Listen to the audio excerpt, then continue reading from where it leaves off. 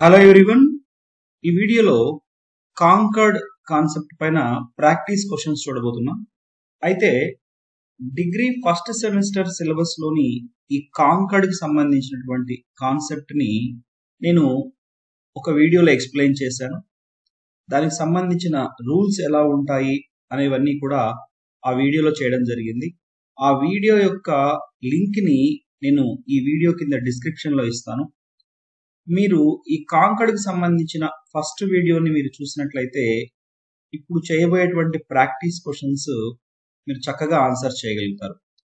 అలాగే ఎగ్జామ్ లో అడిగేటువంటి విధానం కూడా ఈ విధంగానే ఉంటుంది.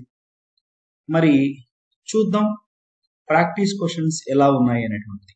ఫస్ట్ క్వశ్చన్ మనకి ఎలా ఇచ్చాడు అంటే, one of my brothers dash work or works in the USA అన్నాడు.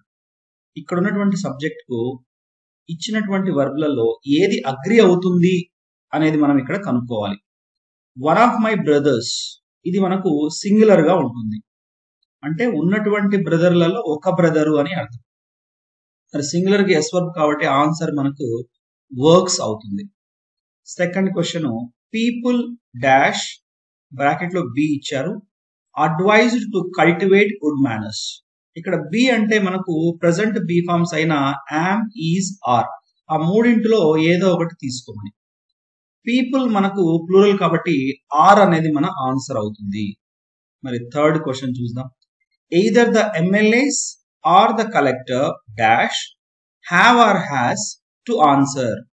ఇక్కడ ఎయిదర్ ఆర్ అనే కాన్సెప్ట్ వచ్చింది కాబట్టి మనకు ఆర్ కి నియరెస్ట్ ఉన్నటువంటి సబ్జెక్టే రియల్ సబ్జెక్ట్ అవుతుంది. ఇక్కడ కలెక్టర్ సింగులర్ కాబట్టి మన ఆన్సర్ హ్యాజ్ అవుతుంది. ఫోర్త్ వన్ చూద్దాం. My brother and sister dash have or has a house in Mumbai. ఈ రెండిటి సబ్జెక్టుల మధ్యలో మనకు అండ్ అనేటువంటి కంజంక్షన్ వచ్చింది. సో అండ్ కంజంక్షన్ రావడం వల్ల ఇది మనకు ప్లూరల్ గా మనం భావించాలి. అందువల్ల మనకు ఆన్సర్ హ్యావ్ అవుతుంది. ఫిఫ్త్ వన్ చూద్దాం. Neither the teacher nor the students dash be in the school. ఇక్కడ నెయిదర్ నార్ కాన్సెప్ట్ వచ్చింది.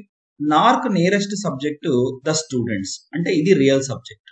స్టూడెంట్స్ ప్లూరల్ గా ఉండడం చేత యామ్, ఈజ్, ఆర్ మూడింటిలో మనకు ఆరే కరెక్ట్ అవుతుంది. కాబట్టి answer the students are in the school అని చెప్పొచ్చు. 1000 rupees dash was or were collected as examination fee from each student. ఇది amount of money. So amount of money మనకి ఎప్పుడు కూడా సింగులర్ గానే ఉంటుంది కాబట్టి ఆన్సర్ మనకు వాజ్ అవుతుంది. సెవెంత్ వన్ చూద్దాం.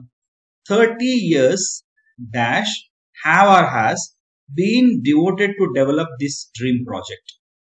30 years అనేటువంటిది ఇక్కడ మనకు period of time. Period of time ఎప్పుడు కూడా మనకు సింగులర్ గానే ఉంటుంది. సో కాబట్టి ఇక్కడ మనకు హ్యావ్ ఆర్ హ్యాజ్ లలో ఆన్సర్ అనేటువంటిది హ్యాజ్ ఏ అవుతుంది. Everybody dash likes are like good manners. దీనికి ఆన్సర్ తెలిస్తే మీరే కమెంట్ బాక్స్ లో టైప్ చేయండి. అలాగే ninth one, Arun as well as his teammates dash is are అన్నాడు going to participate in the competition. So ఇది కూడా మీరే ఆన్సర్ తెలిస్తే కమెంట్ బాక్స్ లో మెన్షన్ చేయండి.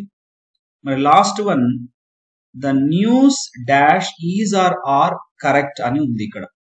సో దీనికి కూడా మీరే చేయాలి. సో ఆన్సర్ తెలిసినట్లయితే కమెంట్ బాక్స్ లో టైప్ చేయండి. సో ఇది మనకు ప్రాక్టీస్ క్వశ్చన్స్.